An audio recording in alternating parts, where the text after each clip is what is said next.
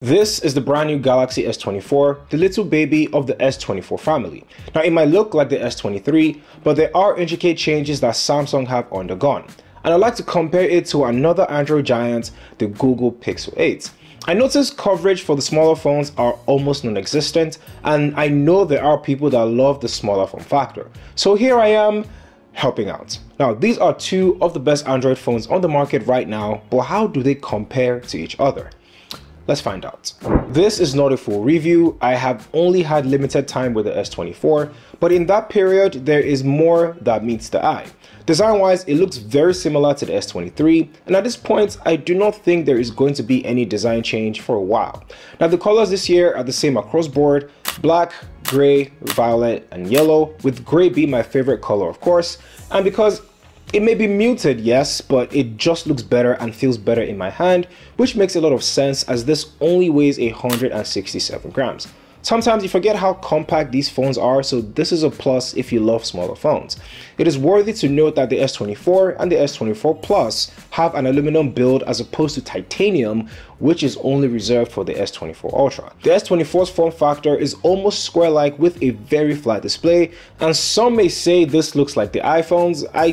I don't really think so, but I do see its similarities. Now at this point, everyone is just copying everyone. The sides are the same, volume button and power button are on the right hand side, at the bottom is a USB-C port and of course with stereo speakers. Like I said, it's almost the same design as the Galaxy S23. The Pixel 8 also saw limited design changes to the Pixel 7. It still has a glossy glass back, and I need Google to move away from that going forward.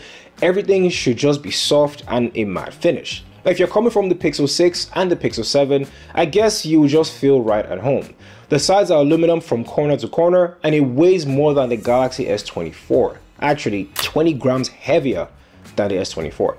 It has a USB-C port at the bottom and some of the best stereo speakers in a smaller form factor. We'd love to test both out to see which is best. Now, who has the better design depends on you and what you prefer.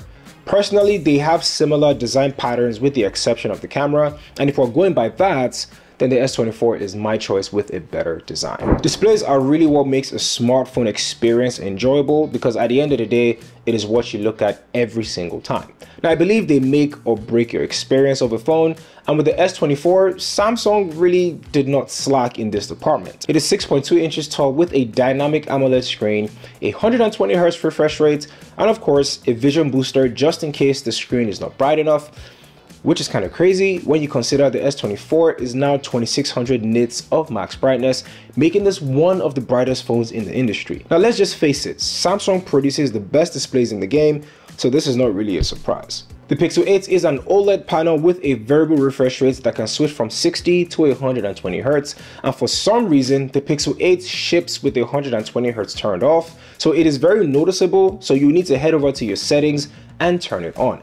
You can also force a 120 Hz all the time in your developer settings if you want to, but just remember the battery life is going to be affected. So a huge upgrade to the Pixel 8's display is it now goes from 1400 nits of max brightness on the Pixel 7 to 2000 nits on the Pixel 8, and this obviously was great when it came out last year, but now that the S24 has 2600 nits, Google needs to do something with the Pixel 9 and the Pixel 9 Pro, but only time will tell exactly what they're going to do. Nevertheless, the S24 has a better display with better brightness and an overall better experience. Now, when it comes to the battery life, the S24 saw a slight increase this year, making the battery a 4000 mAh, now which is pretty good, and if we're going with how the S23 did with its battery life, then we already know we're going to get great battery life. Now that is maybe 7 to 8 hours of screen on time, even without overdoing it. And if by any chance the battery of your S24 isn't what you expected it to be, let me introduce you to today's sponsor,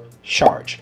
This is by far the best power bank that I have ever used, and quite frankly, it is the best designed power bank I've ever used. It is called SharGeek 100 and it has 25,600 mAh of battery and charges from 0 to 100 in 19 minutes with a 100-watt charging brick. So with this, I can charge my laptop, my phone, all at the same time if I'm on the go and I don't have an outlet that is close to me. Now, if you're always on the move, this is definitely the power bank for you. It has a 12-month warranty if anything happens to it, and you get a 30-day money-back guarantee if you do not like the product. I think you will. Now, it is really a win-win situation. So if you're interested in this, hit the link in my bio right now to buy the best power bank in the world. Once again, I'd like to thank Charge for sponsoring this video. Hate it or love it, but artificial intelligence or AI is here to stay. Hate it. Or love it. And Samsung is finally moving in that direction, joining Google, who more or less pioneered the way for everyone else, because a lot of the features on the S24 have been on the Pixel phones for a few years now. But Samsung have really found a way to differentiate themselves from Google with their version of their Galaxy AI, which is 1, it is not cloud-based, and 2, ease of use. Now, there are a few noteworthy features like notices, for example. This is perfect if you take a lot of notes on the go and you want to organize them properly. Now, just like most note-taking apps, they're bland and they're boring, but with Note Assist, you can edit the cover of your notes, change the color, add emojis if you want to, as well as give it different interactions. Now, within a given note, you can then change the formatting. So if you want a bigger header, for example, you can easily just do that. You can also use its AI capabilities to translate the text to any of the 13 languages Samsung is offering, and I think this is pretty sick. Now, there are other AI features like Transcript Assist, which translates recorded messages or lectures into the 13 languages, like I said, and if that isn't enough, you can then summarize the whole notes, which is done in real time. They also collaborated with Google when it comes to search. So just like Google Lens, this gives information of a circled image or a highlighted image. So if you see a pair of shoes or a shirt that you like, you can easily just circle it and it gives you the answer. Unlike Google though, you can just long press the home button and the search pops out from the bottom of your screen. What Samsung really wants you to know is how great the Snapdragon 8 Gen 3 chip is, because every AI feature is done on the phone and is not cloud-based. Samsung also promises up to 7 years of software updates, and like I said, Google and the Pixel pioneered most of these features and promises. It is only left for Apple to join the party. With the Pixel 8, it is powered by Tensor G3, and it hasn't really gotten the best reputation in the past 3 months. The 8 Gen 3 chip is 100% more powerful and capable, but Tensor is just well optimized for the Pixel devices, and it is really what allows the AI within the phone to work, like Magic Editor, Best Take, Audio Eraser, even giving users a VPN when nobody is doing that. Tensor does get a lot of heat, but the average consumer who really isn't bogged down by the numbers will have a great experience with the Pixel 8. Of course, with every new phone, we have to talk about the cameras, and there is literally no difference in the camera specs between the S24 and the S23.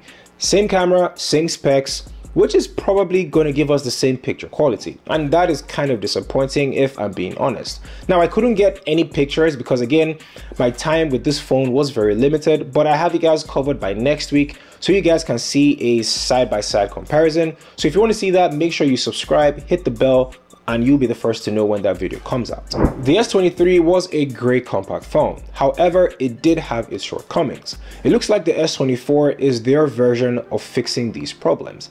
However, there is no denying that the Pixel 8 is a wonderful phone. It is great in terms of its cameras, the AI features, and the price.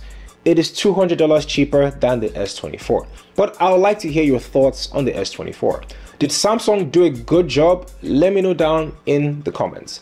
Thank you guys for rocking with me, and if you found any value in this video, subscribing and sharing is the best way to help me out.